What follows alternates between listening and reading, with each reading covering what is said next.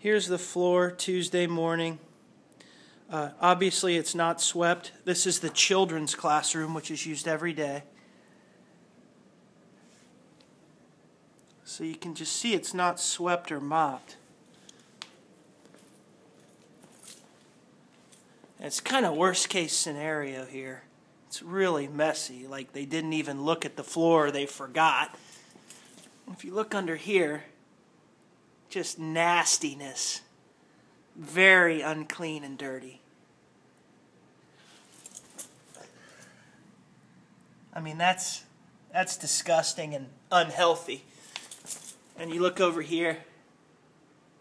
I mean, I guess they're just not cleaning my building for whatever reason. And then you come in the bathroom, and this is what I have to look forward to. That looks like poop on the toilet seat. I mean, now we're talking health problems and liability legally. This is the sink.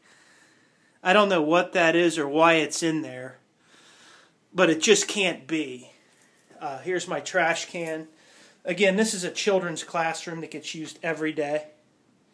I don't even know what that is.